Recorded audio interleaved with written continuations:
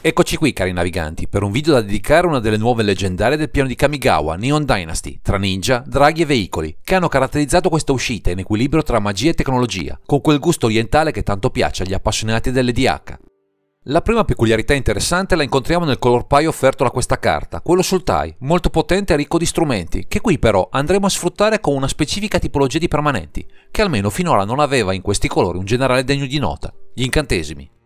Già, perché questo strano ninja in groppa una cavalcatura ancora più improbabile, si propone di offrirci delle interazioni del tutto nuove, che fondono i diversi elementi di questo color pie in un mix variegato e letale, come da tradizione per questi scaltri combattenti. Questa volta vi parleremo di Tatsunari, Toad Rider.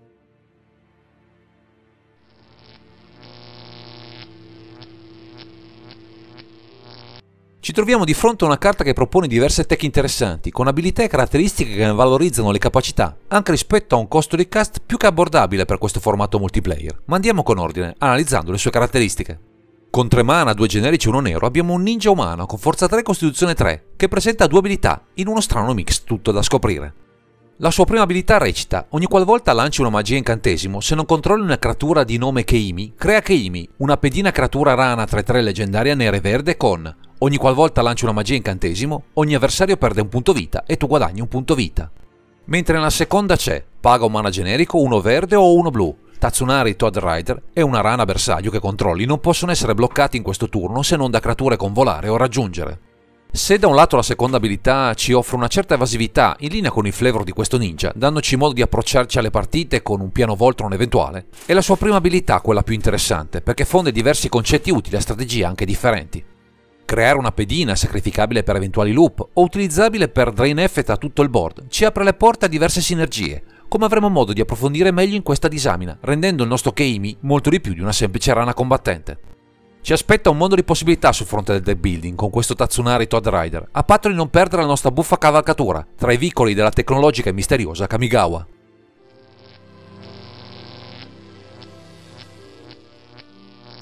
Avere nella zona di comando una carta come Tatsunari Toad Rider ci propone un generatore di token tutt'altro che inutile, anche senza necessariamente dover entrare in combat o superare la debolezza di evocazione, ci permette diverse potenziali combo con pochi pezzi di supporto. Di primo acchito la mente va alle interazioni offerte da Aluren, che con creature incantesimo come ad esempio Sanctum Weaver, abbinate a una carta iconica ormai tra i tavoli dell'EDH, Acerak e Archelice, ci potrà dare modo, in semplici mosse, di battere l'intero party. Senza necessariamente passare per carte molto costose, potremmo avere mana infinito grazie al già citato Sanctum Weaver, combinato con un paio di aure in grado di stapparlo con del mana, Freed from the Real e Permanence Aura, così da avere poi accesso a qualsiasi tipo di magia, anche enorme. Già così abbiamo diversi piani di gioco interessanti, ma c'è un artefatto, Clauston Curio, che ci darebbe modo di effetti di drain anche consistenti, abbinando al generale, o meglio alla sua cavalcatura, qualche incantesimo a basso costo, da castare in sequenza, dopo esserceli rimbalzati in mano. Con queste meccaniche, molto presenti nel nero, potremmo puntare un piano Aristocrats o banalmente abusare di 2 incantesimi molto noti nel formato, Sanguine Bond e Squidid Blood, dove ci basterà un'unica attivazione di Keimi per sconfiggere tutti gli opponenti. Potremmo anche sgusciare tra le linee nemica con qualche attacco a sorpresa, sfruttando qualche rana come Spore Frog o qualche cangiante come Realm Walker, ma si tratta più di opzioni di contorno che di un vero piano di gioco principale. La vera forza di questo Tatsunari Toad Rider è che non saprai mai cosa aspettarti da questo ninja e dalla sua compagna d'avventura, sempre pronto a sgusciare, o meglio a saltar via, lontano dai pericoli e dagli agguati avversari.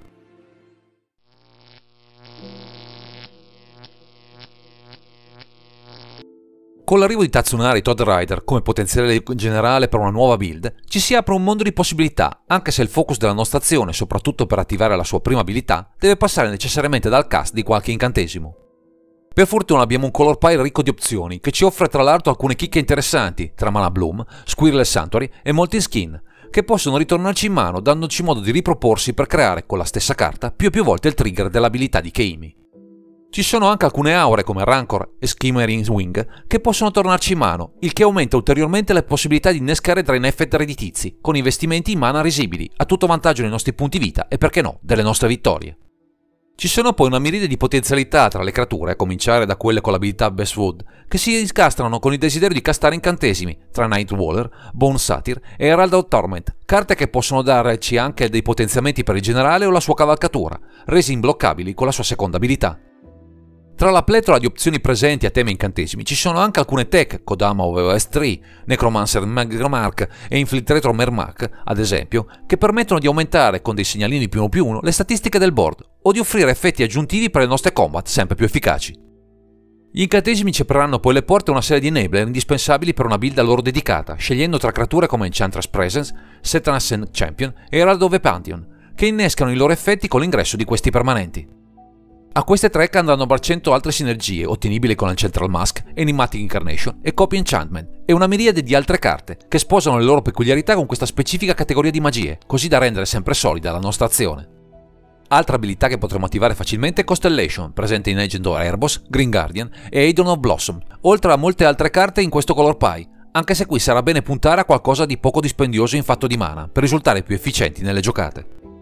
Non ci mancheranno comunque le creature, molte delle quali delle vere staple, che sono anche a loro volta incantesimi, con Destiny Spinner, Dried of Island Glove, Nyx Plunged, Tassa di Buelling e Renata, Colored of the Hunt, potenziale enabler di molte potenti sinergie tra le restanti 99.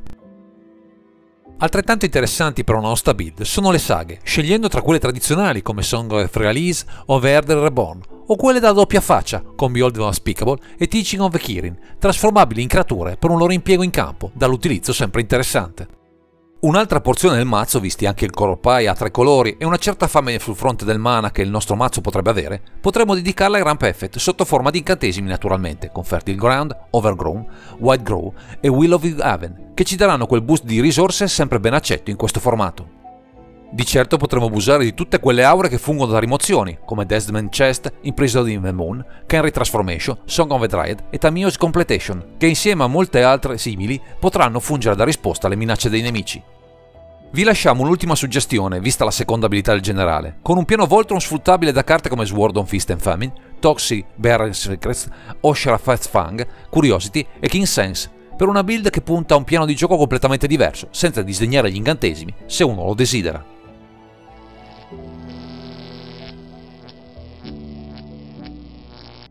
Grazie a Tatsunari Todd Rider ci si potrà aprire un mondo di opportunità, valorizzando con gli incantesimi la creazione della sua fedele cavalcatura, ma anche una serie di effetti congiunti, abbinabili anche alla seconda abilità, per un paio di bittanti evasivi su cui contare. Purtroppo il limite del tipo rana un po' ci frena, ma anche in questa tribe, come ad esempio Planecaster Frogling, Gromlock the Omnivore e Yargl Glutton of Uborg, potremo pensare a una lista più incentrata su una fase agro esplosiva e letale, senza tanti fronzoli.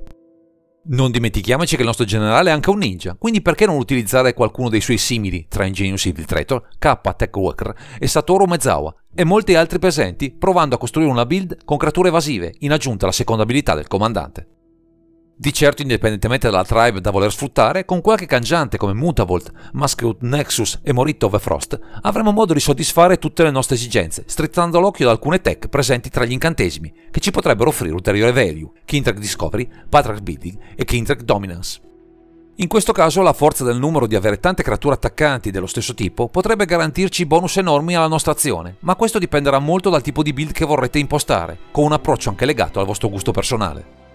C'è però un ultimo aspetto da poter scandagliare tra le 99 attraverso i molti effetti innescabili con il night game che potremo ottenere grazie al nostro Keimi, con Witch Clinic, Verwitch Cloven, Blossoming Bog Beast e Zeroth Channeler, ottimi esempi di questa tipologia di meccaniche, di facile impiego. E visto che questo token rana genera un dry effect globale, perché non intensificarne l'effetto? Combustion of Remembrance, Blood Artist, Dina Soul Steeper, Vito Task of the Dusk Rose e Zulovat True, e tutte quelle carte che fanno del tema Aristocrats il piano principale su cui puntare per chiudere. Indipendentemente da queste molte opzioni, ci faranno sempre comodo carte come Crystal Crimens, Skull of Horn e Magus of the Will, capaci di effetti di recursione, ottimi per risultare inattaccabili o quasi alle rimozioni, soprattutto quelle globali, che in determinati contesti pullulano, rendendo le nostre partite tutt'altro che frustranti.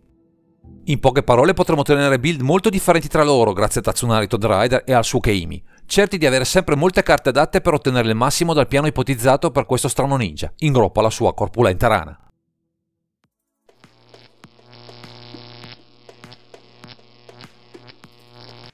Con questa carrellata abbiamo appena sfiorato tutto il potenziale di questo Tatsunari Todd Rider rispetto alle molte possibili strategie che potremo inserire nella nostra lista, ma ci sono alcune carte da inserire tra le 99 che possono caratterizzare e valorizzare al meglio una di queste singole varianti. Visto che abbiamo un motore di life gain facilmente innescabile, con Arteflux Reservoir potremo garantirci ulteriori mezzi per incrementare il divario con il resto del party, oltre a un deterrente contro chi tenterà di ostacolarci, a tutto vantaggio del nostro game plan. Se invece vogliamo puntare una build incentrata su una tribe, Arcane Attribution potrebbe fungere da collante tra le creature più performanti a disposizione del nostro color pie, così da avere sempre il meglio in campo, ma occasionalmente una rana imbloccabile alla bisogna. Parlando di creature imbloccabili, è come non citare Yuiko, The Tiger Shadow, la principessa dei ninja, che qui potrebbe anche fungere da finisher, visto che potrà arrivare di soppiatto, sfruttando una delle nostre creature libere di colpire indisturbata. Se invece gradiamo abusare delle rane, The Gitrog Monster sarà di certo un'ottima aggiunta, pronta a valorizzare le nostre terre e le tech ad esse collegate, svincolandoci dalla presenza del generale in campo, che si trasformerà in un semplice enabler per meccaniche di supporto. Per un piano di gioco che vuole invece valorizzare il comandante e la sua visività, Reconnaissance Mission può essere un'ottima aggiunta, permettendoci senza grossi sforzi di avere sempre nuove carte su cui poggiare la nostra azione. Tra le creature incantesimi annoveriamo anche per Blexing Chimera, una staple molto potente con cui costruire combo o altri effetti di distruzione delle giocate avversarie, per un piano di gioco infido e spietato, in linea con il flavor del nostro ninja. E citando cose perfide e cattive, con Glistening Oi e la sua capacità di tornarci in mano, instilleremo il terrore nei nostri nemici, con la nostra propensione ad infettarli unita all'evasività presente nella zona di comando, che ben presto ci permetterà di fare nostro più di un match. Anche tra i cangianti con le ultime uscite, pensiamo a Masked Vandal, sono state introdotte diverse tech interessanti che possono darci modo di costruire una build versatile, sempre pronta a rintuzzare colpo su colpo anche le situazioni più strane, senza scomporci troppo. Se invece gradiamo approfittare dei ping effect con The Midnight Massacre, avremo in una sola carta il meglio che ci può offrire al momento questo tipo di strategie, senza contare che è pur sempre un incantesimo che attiva la prima abilità del generale se riusciamo a farlo sopravvivere. E un modo per rendere più coriaceo il generale lo abbiamo, con Chaos Ghost Form e i diversi strumenti di rianimazione presenti in questo color pie, così da avere molte più chance di tenere in vita il nostro ninja e la sua cavalcatura.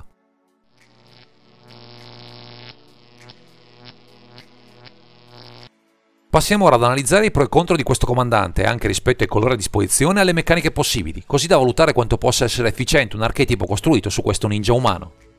Grazie a questo comandante avremo un modo del tutto nuovo di sfruttare gli incantesimi, che sono molti in questo color pie, tra strappole indiscusse e carte meno note, a tutto vantaggio di una nostra build personalizzata al meglio, anche sul fronte del budget. Altro aspetto interessante è la sua evasività, unita anche a un'altra creatura rana, che sia il nostro token o altri abitanti presenti in campo, offrendoci un gameplay differente ma allo stesso tempo proattivo, con tutto quello che ruota attorno alla combat phase. Infine abbiamo a disposizione un Drain Effect che richiama alla memoria tutte le meccaniche Aristocrats, ben sfruttabili con i colori a disposizione, per una serie di potenziali chiusure che non necessitano neppure di andare all'attacco, con buona pace dei nostri avversari increduli. Con tutti i benefici che offre questo comandante, è chiaro che la sua presenza in campo è fondamentale per la buona riuscita delle nostre partite, e il fatto che non sia in grado di proteggersi da solo, in qualche modo, non ci aiuta certo a reggere le interazioni dei nostri avversari. Tanta versatilità sul fronte delle abilità e delle tech da usare potrebbe portare un po' di confusione nell'utilizzo ottimale di questo generale, quindi sarà bene porci la necessaria cura, non disperdendo slot nella lista su strategie non complementari tra loro.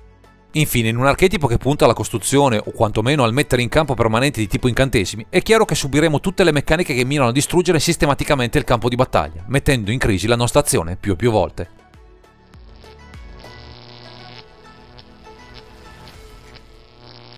Dopo questa carrellata è giunto il momento di dare un voto al nostro Tatsunari Todd Rider, a sintesi di tutte le considerazioni effettuate, anche rispetto ai vari test che abbiamo condotto intorno a questo comandante. Soppesando tutto, ci sentiamo di dargli un 8, premiando l'innovazione sul fronte del ruling che offre questo comandante, che però risulta un po' lento e macchinoso, a meno di strutturare una lista estremamente focalizzata in un unico tema specifico, non necessariamente basato solo sugli incantesimi.